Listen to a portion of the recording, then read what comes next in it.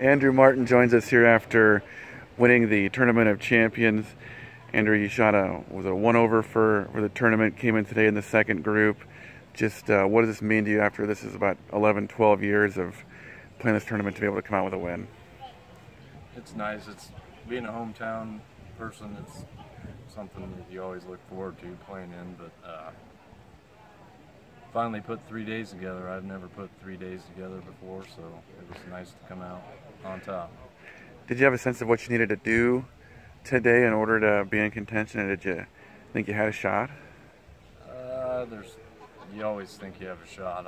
I'm a competitor, so I thought I would have to go lower today. It turned out that the last group kind of came back to us, so I grinded away and made it work. We spoke about this a minute ago. Also, you started Friday off with birdie and a bunch of bogeys and sort of an up and down weekend. How did you keep the poise when you're kind of all over the place? Yeah, I played golf since I was 3, so I know what the swings are like.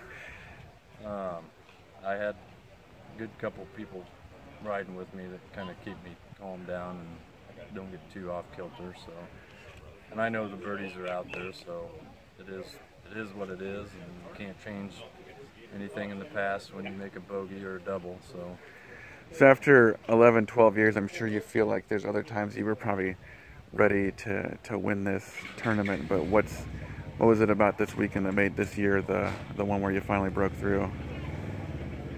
Yeah, I think it was just a conglomerate of everything. I put 3 days in a row together. I think I got second like 3 or 4 years ago.